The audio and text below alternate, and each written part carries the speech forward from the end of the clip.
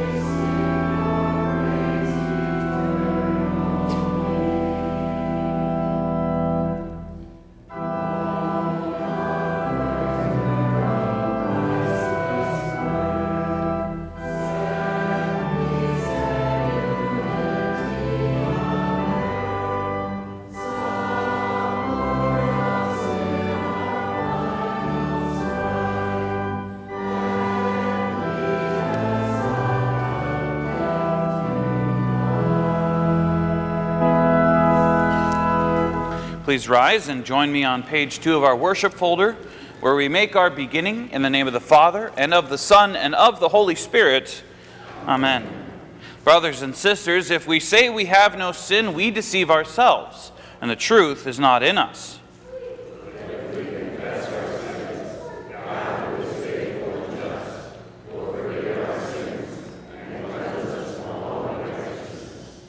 With that truth in mind, let us then confess our sins to God our Father. Most merciful God, we confess that we are by nature sinful and unclean. We have sinned against you in thought, word, and deed, by what we have done and by what we have left undone. We have not loved you with our whole heart. We have not loved our neighbors as ourselves. We justly deserve your present and eternal punishment. For the sake of your Son, Jesus Christ, have mercy on us. Forgive us, renew us, and lead us, so that we may delight in your will and walk in your ways, to the glory of your holy name. Amen. And dear brothers and sisters in Christ, Almighty God in his mercy has given his Son to die for you, and for his sake forgives you all of your sins. And therefore, as a called and ordained servant of my Lord Jesus Christ, and by his authority, I forgive you all of your sins in the name of the Father, and of the Son, and of the Holy Spirit. Amen. In peace, let us pray to the Lord. For the peace from above, and for our salvation, let us pray to the Lord. For the peace of the whole world, for the well-being of the Church of God, and for the unity of all, let us pray to the Lord.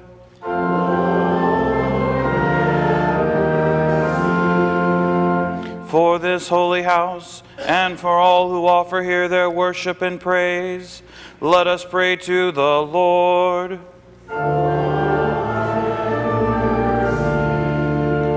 Help, save, comfort, and defend us, gracious Lord.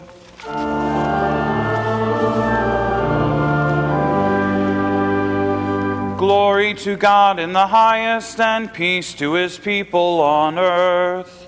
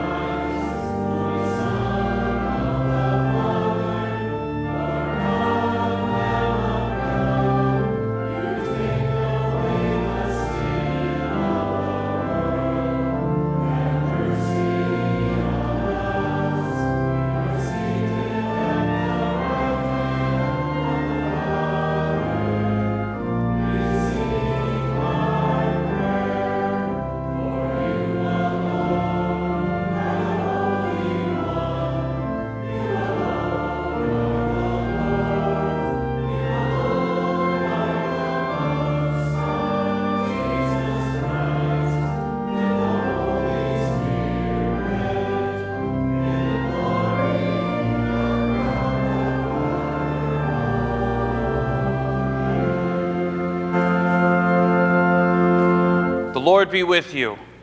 And also with you. Thank you. Please join me on page 5, and together let us pray the collect of the day. Merciful Lord, we give you thanks for your church on earth.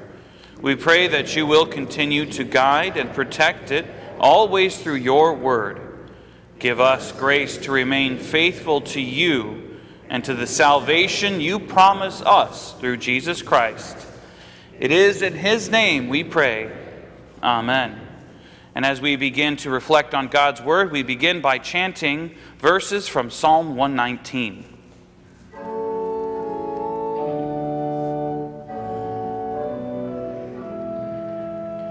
My soul longs for your salvation.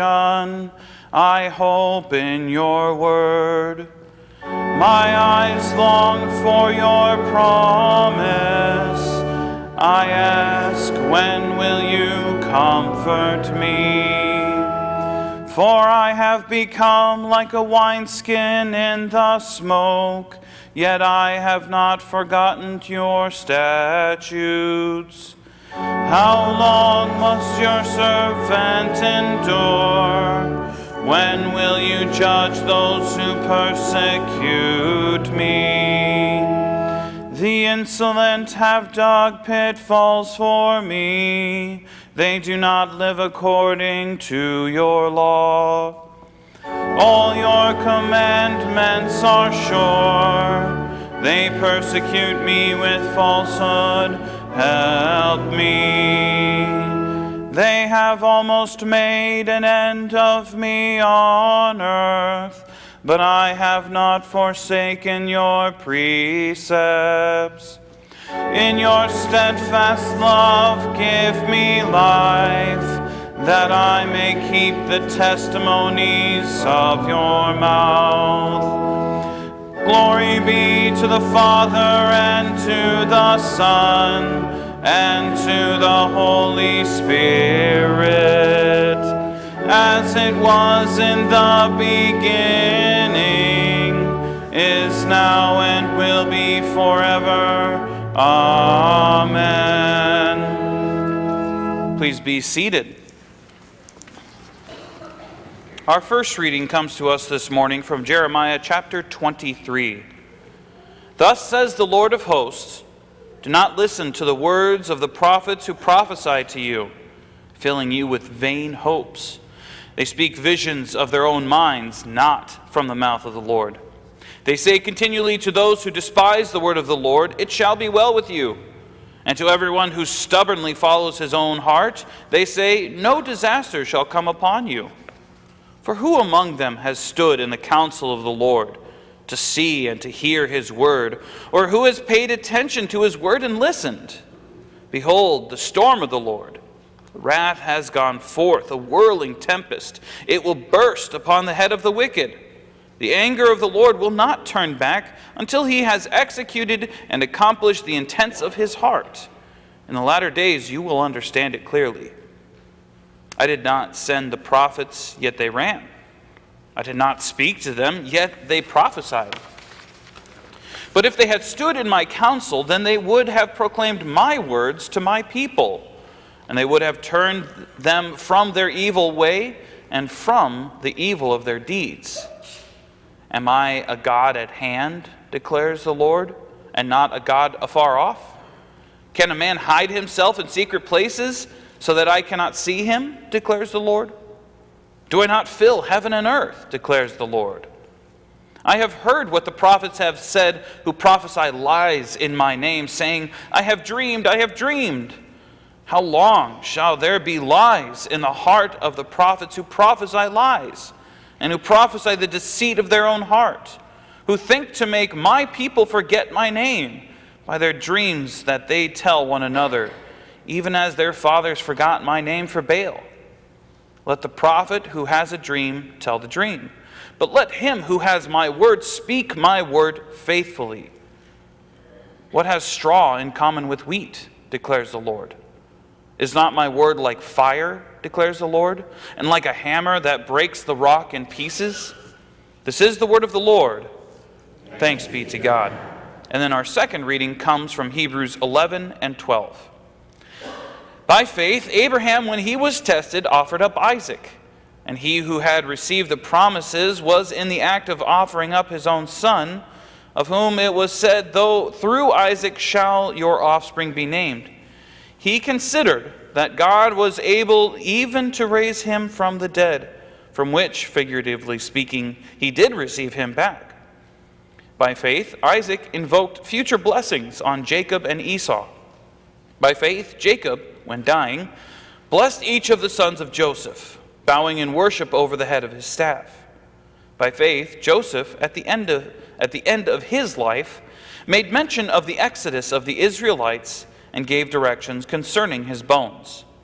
By faith, Moses, when he was born, was hidden for 3 months by his parents, because they saw that the child was beautiful, and they were not afraid of the king's edict. By faith, Moses, when he was grown up, refused to be called the son of Pharaoh's daughter, choosing rather to be mistreated with the people of God than to enjoy the fleeting pleasures of sin. He considered the reproach of Christ greater wealth than the treasures of Egypt, for he was looking to the reward. By faith he left Egypt, not being afraid of the anger of the king, for he endured as seeing him who is invisible. By faith he kept the Passover, by sprinkling the blood, so that the destroyer of the firstborn might not touch them. By faith the people crossed the Red Sea as if on dry land, but the Egyptians, when they attempted to do the same, were drowned. By faith the walls of Jericho fell down after they had been encircled for 7 days. By faith Rahab the prostitute did not perish with those who were disobedient, because she had given a friendly welcome to the spies. Therefore, since we are surrounded by so great a cloud of witnesses, let us also lay aside every weight and sin which clings so closely, and let us run with endurance the race that is set before us, looking to Jesus, the founder and perfecter of our faith, who for the joy that was set before him endured the cross, despising the shame, and is seated at the right hand of the throne of God. Excuse me. Consider him who endured from sinners such hostility against himself, so that you may not grow weary or faint-hearted. This is the word of the Lord. Thanks be to God. Then we continue with our scripture hymn, the first 3 verses of Thy Strong Word.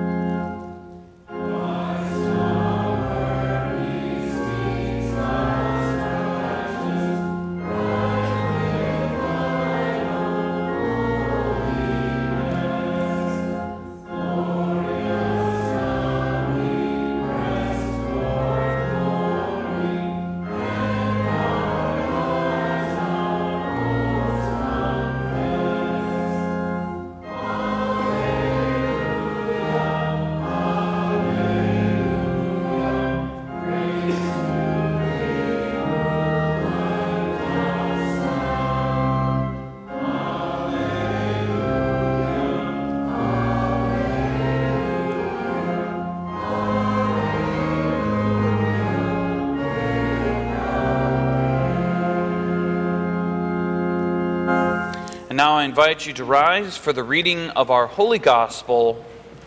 The Holy Gospel according to St. Luke from the 12th chapter.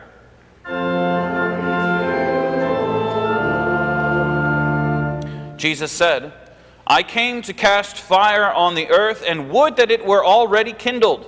I have a baptism to be baptized with, and how great is my distress until it is accomplished. Do you think that I have come to give peace on earth? No, I tell you, but rather division. For from now on, in one house there will be 5 divided, 3 against 2 and 2 against 3. They will be divided, father against son and son against father, mother against daughter and daughter against mother, mother-in-law against her daughter-in-law and daughter-in-law against mother-in-law. He also said to the crowds, when you see a cloud rising in the west, you say at once, a shower is coming. And so it happens. And when you see the south wind blowing, you say, there will be scorching heat. And it happens. You hypocrites, you know how to interpret the appearance of earth and sky. But why do you not know how to interpret the present time? This is the gospel of the Lord.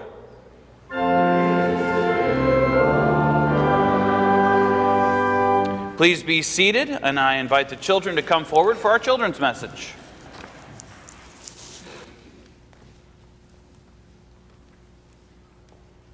All right, come on up. Oh, lots of kids today. This is great.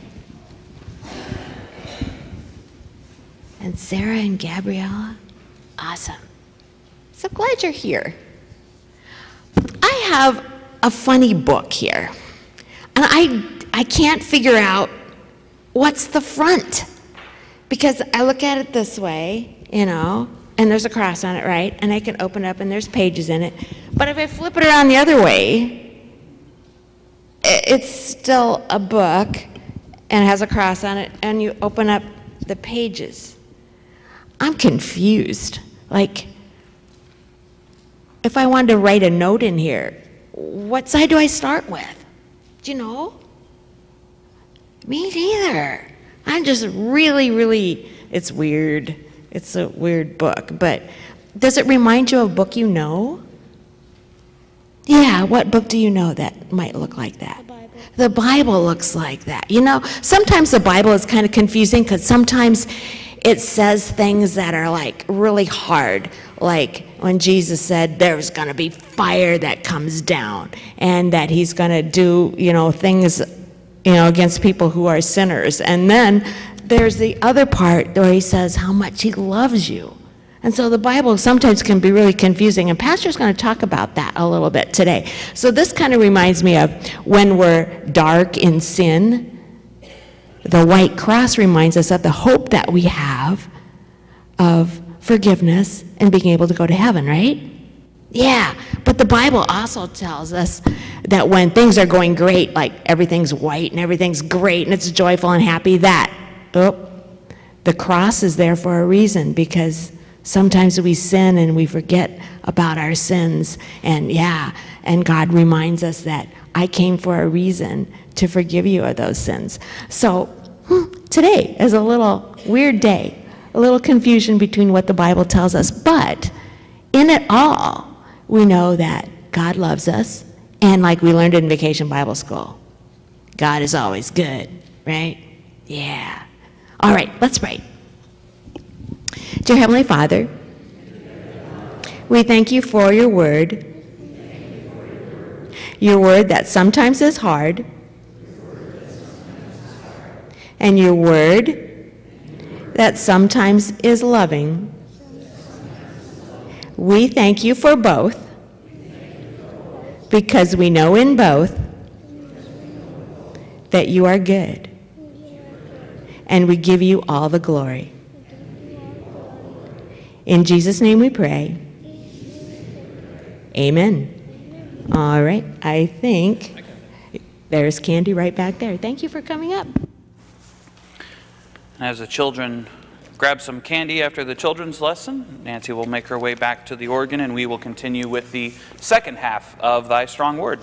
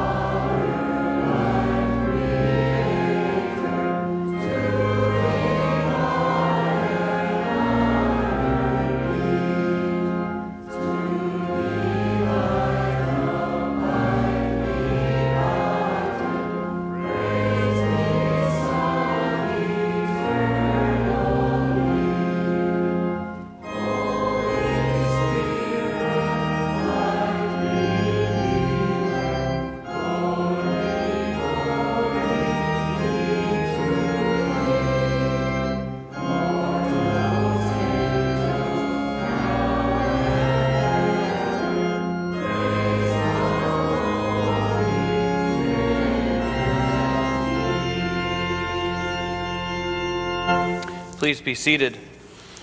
And grace, mercy, and peace to you from God our Father and our Lord and Savior Jesus Christ. Amen. Some very challenging lessons for us today from Scripture. They challenge especially our perceptions of who God is. One of the most interesting books I've ever read is a book called American Jesus, which I had to read for an independent study I did on how Jesus has been represented in movies. The book was all about how Jesus has been portrayed throughout American history, that he's this soft and gentle mama's boy on one side, and then on the other side he's a man's man. He's someone who could take down anything. He can do anything.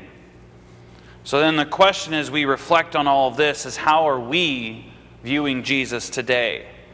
The problem is that we will mold and shape and adapt Jesus however we want him to look.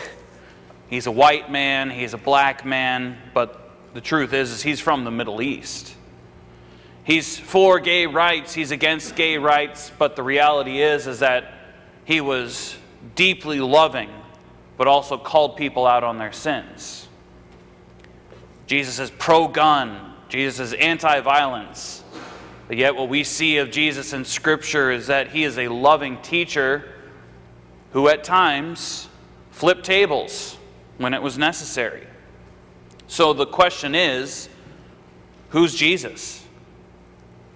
In our reading today, he's not who we normally picture him to be. We think of him as a peaceful and loving man, but here there is fire in his voice. He is using this passionate, vivid language to display how he feels. You know, we kind of have this picture of Jesus as a sort of like an Eastern monk who sits and patiently meditates. But the reality is that Jesus is God who has taken on human flesh to love and serve his creation. And he shows passionately his love today. He shows that in full force as he speaks to the people. But it's helpful, especially with these challenging readings, that we get some context first. And so beginning with Luke chapter 12, we see Jesus is surrounded by a crowd, surrounded by some Pharisees and surrounded by his disciples. Luke specifically mentions that this crowd is huge. There are many thousands of people, and these many thousands of people are trampling over each other to see Jesus. Trampling's not loving language, it's violent language. People are getting hurt to come and see this Jesus. The news about him is traveling far and wide. And so Jesus takes this opportunity to reach out and teach these people. He says at first, beware of the leaven of the Pharisees, which is hypocrisy. Jesus first and foremost is calling out the religious leaders who many people look up to for the examples of how to live and how to worship. But Jesus here is also setting up our lesson today and is really speaking more to the crowds than just to the Pharisees. Because there are plenty of hypocrites in this crowd too. Thousands of people who are gathered just to see Jesus because he's a popular or infamous figure, not because of the great changes and the great healing that he's bringing to this world. Jesus continues in this speech to these people, warning about spiritual death, saying, do not fear those who can kill the body. Fear those who can kill the soul. Moves on to let people know that whoever acknowledges Jesus before the world will themselves be acknowledged before God, and vice versa. Whoever denies him will be denied. Jesus then teaches about money and anxiety, teaching the people to place their trust solely in God in heaven, who is in control of all things. And finally, he warns them to be ready for God, who will come without notice. But then Jesus launches into our reading today with one of the most difficult things for us to hear. He says, I have come to cast fire, and would that it were already kindled. I have a baptism to be baptized with, and how great is my distress until it is accomplished. This is not the normal, peaceful, loving language that we're used to hearing from Jesus. At least in our minds, this is not who we know Jesus to be. This is violent language. Fire on the earth. But as we consider this language, as we consider this teaching that he is bringing, let us consider where Jesus' focus is. His focus is not on the crowds, even though his love is sincerely there for them, else he wouldn't be teaching them. Jesus' eyes are fixed upon the cross. They are fixed upon what must be accomplished on the cross. The fire cast down on the earth, this other baptism, other than the one he already experienced in the Jordan, these things that he must go through and he must experience will happen for the forgiveness and salvation of all people as he experiences death and resurrection. But before that death comes the fiery wrath of God, which is poured out solely upon Jesus, so that we would not suffer for our sins. He willingly goes to the cross so that we would not suffer that wrath. And this baptism he goes through is not one of water, but one of the grave. His beaten, limp, lifeless body is taken down from the cross and placed in the tomb. But baptism is not just a burial, but more importantly, a rising. And our Easter joy is that Jesus rises from death to life. And it is with this death and resurrection that Jesus brings salvation, and he also brings division.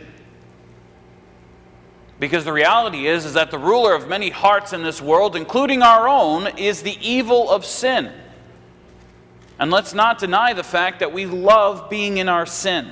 We love it so much that we will adapt anything and everything to get permission to sin, to feel guiltless, to feel unashamed, even changing Scripture, even changing our God. Because the problem is that we're seeking to be justified before mankind. This is not a new problem. That's all that was happening in that reading from Jeremiah. As these prophets who are prophesying these foolish and other things that are just simply false because they are trying to seek approval of mankind. But Jesus, our great example, is not here to please people. He is not here for a good time. He is here to bring the truth and to bring glory to God.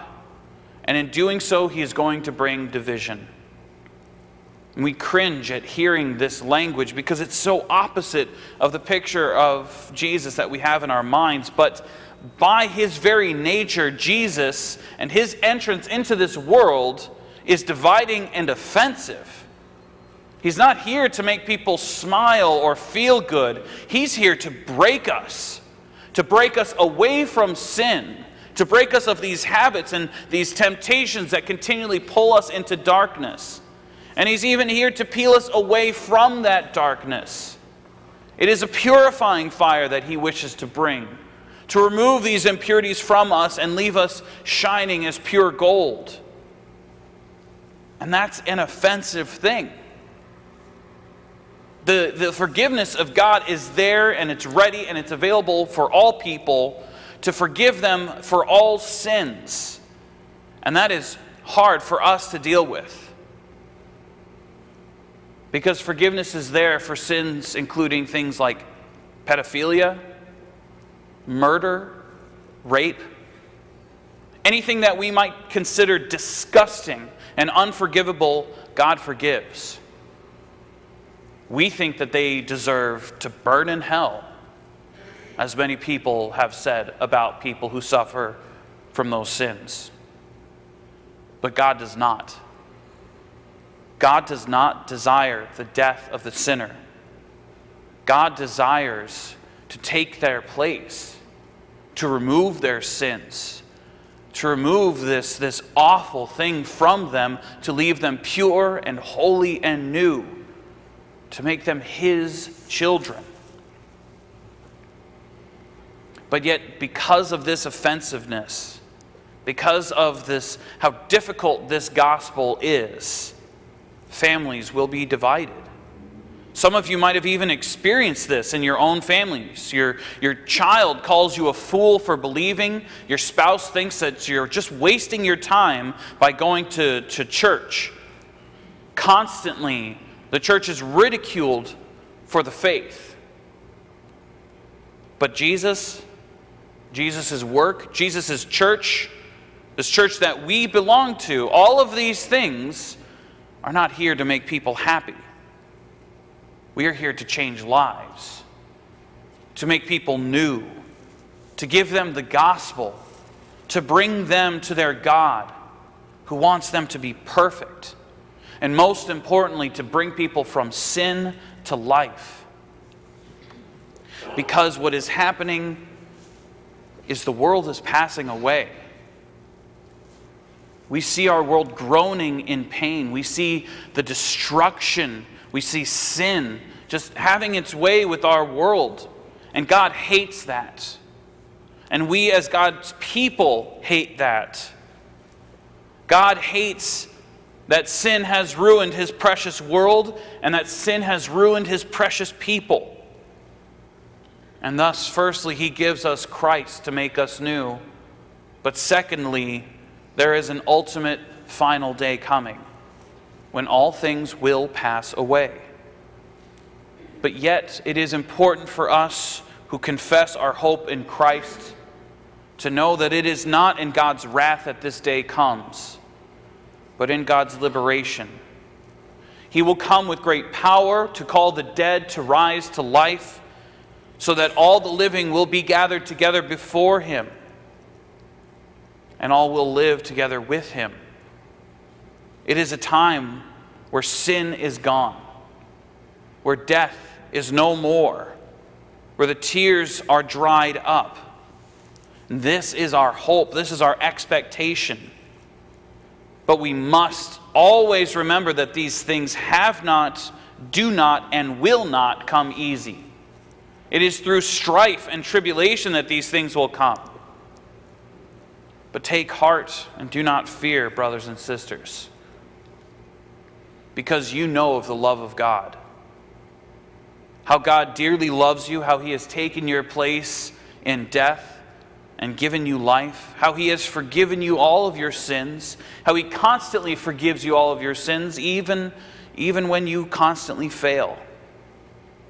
You have a God who knows you by name, who knows every hair on your head, who knows your joys, who knows your sorrows. And even in this division that God has brought, it is to bring salvation to the world. It is for your benefit, and it is for your life eternal. Amen? Amen. Amen. Well, as you see there in your worship folder, we're going to continue our worship by gathering our tithes, offerings, and other gifts to the Lord. I encourage you to bring those as you're able. I also encourage you to fill out that little red friendship pad at the ends of your pews.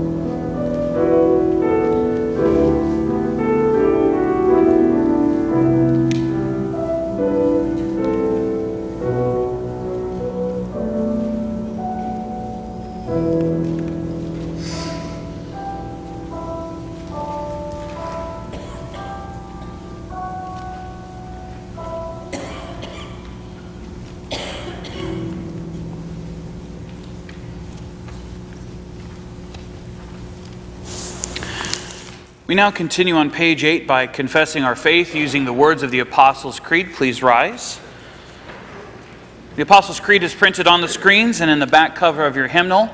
Let us confess the ancient Christian faith using these words. I believe in God, the Father Almighty, maker of heaven and earth, and in Jesus Christ, his only Son, our Lord, who was conceived by the Holy Spirit, born of the Virgin Mary, suffered under Pontius Pilate, was crucified, died, and was buried. He descended into hell. The third day he rose again from the dead. He ascended into heaven and sits at the right hand of God the Father Almighty. From thence he will come to judge the living and the dead. I believe in the Holy Spirit, the holy Christian Church, the communion of saints, the forgiveness of sins, the resurrection of the body, and the life everlasting. Amen. And please remain standing as we go before our God in prayer. Let us pray. And so, dear Lord, we again come before you in prayer. As we have reflected on these challenging words from Jesus this morning, Lord, we pray that you would bless us to trust in you, to trust in your work for us.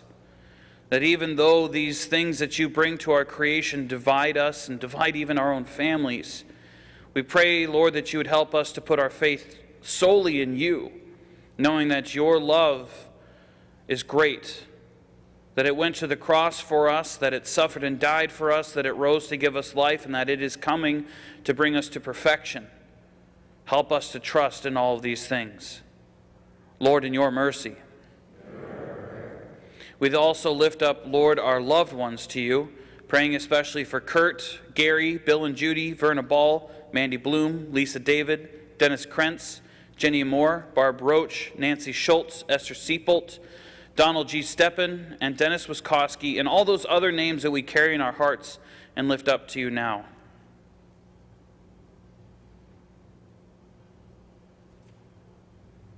We also pray for those in nursing homes, especially the lonely and the neglected. We pray for those in our military and their support personnel, that you would bless them as they serve. We pray for our nation, asking, Lord, that you would grant us peace, healing, and unity. We lift up our leadership and ask that you would grant them wisdom as they serve us. We pray for the families of our church. We pray, Lord, that you would bless our efforts to support them, especially this morning as we gather together in another sharing event. We pray, Lord, for those who are pregnant, unborn, young, and old. We ask, Lord, that you help us always to love and serve life. And then we lift up schools as people gather together to get ready to go back to school, that you bless all families, but that you would especially bless our school, Faribault Lutheran School, and the staff, the students, and their families. Lord, in your mercy, we continue to pray for the family and friends of Deb Reck, the stepdaughter of Murtis Reck, who passed away recently, whose life we celebrated this past Friday. We lift up these people who mourn, especially Murtis, asking, Lord, that you would bring them great comfort and care.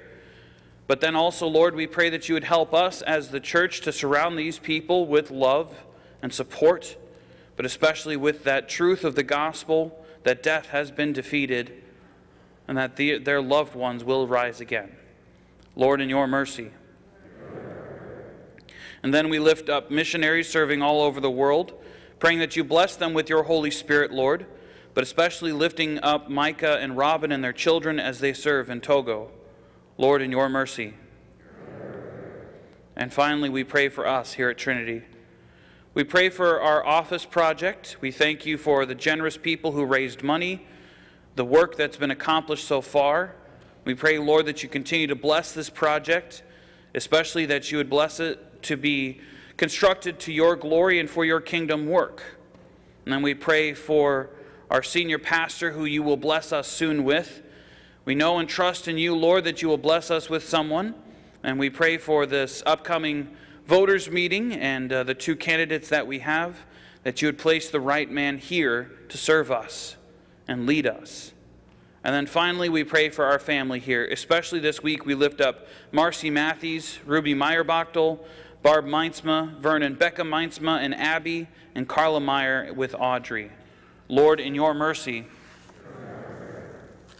into your hands, O Lord, we commend all for whom we pray, trusting in your mercy through your Son, Jesus Christ our Lord, as we pray the prayer that you have taught us.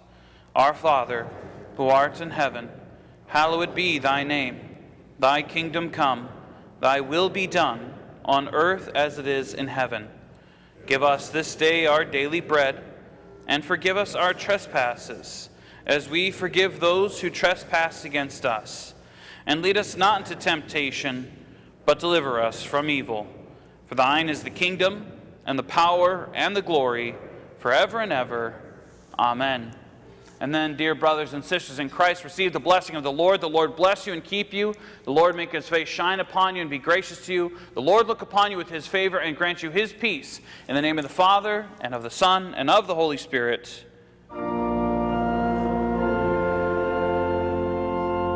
Please be seated as we close in song with Jesus Loves Me.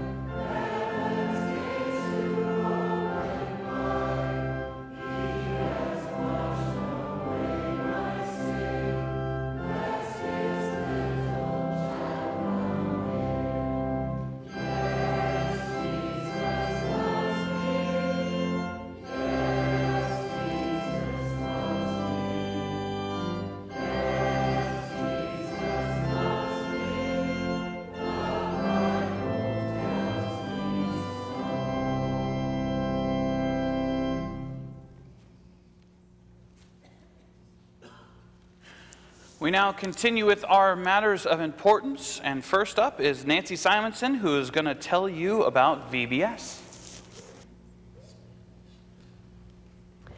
VBS was great. God is good. That was our theme of the week. No matter what happens in life, whether things are scary or unfair or sad, God is always good, and he definitely was good at our Vacation Bible School. We had 84 students attend. God is good. 52 of those were non-members. That means 60% of them were not from here. God is good. We had 60 plus helpers, teachers, leaders, set builders, all kinds of people that helped us on that week. God is good.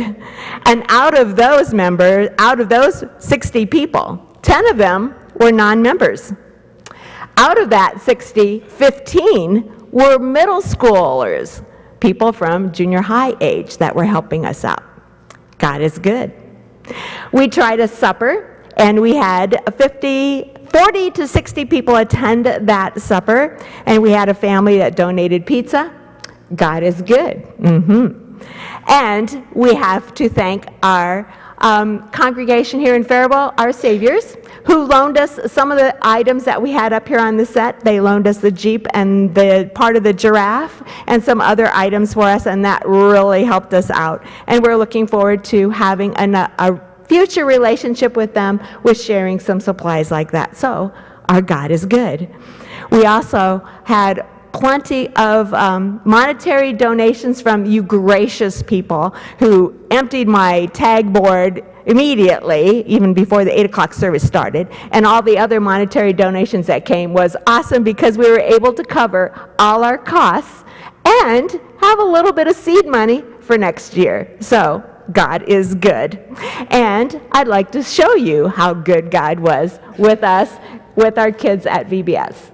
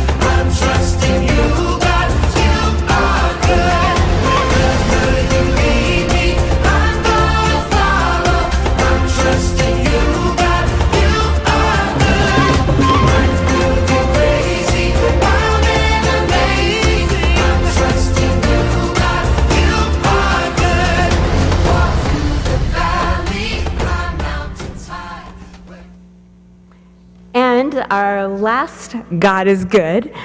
The students decided to give money to drill a well in the country of Tanzania because they don't have a well there, and the kids there have to travel 6 to 8 hours to go to a river or a hole and get water, put it in buckets, and carry it back to their home. So we decided that we would donate our money to drill a well in Tanzania.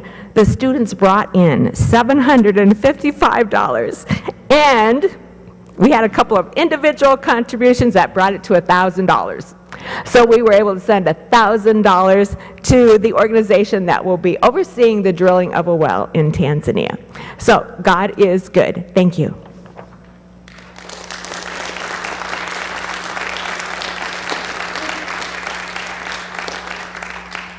And thank you, Nancy. As we come to the close of another service, we pray that it has been a blessing to you to strengthen your faith in Christ. This service was a direct broadcast from the sanctuary of Trinity Lutheran Church in Faribault, Minnesota. Our pastor, the Reverend Paul Rieger, conducted the service and delivered the sermon entitled Not Here for a Good Time. Our organist was Nancy Simonson. If you'd like a copy of today's sermon, please write to us at Trinity Radio Club, 530 Northwest 4th Street, Faribault, Minnesota, 55021. Please be sure to include your name, return address, and today's date. You can also visit us on the web at www.trinityradioandvideo.org, where you can view past services, order copies of past services, and see a calendar of events at Trinity Lutheran Church. Until next Sunday at 8 a.m., we return you out to the downtown studios of KDHL.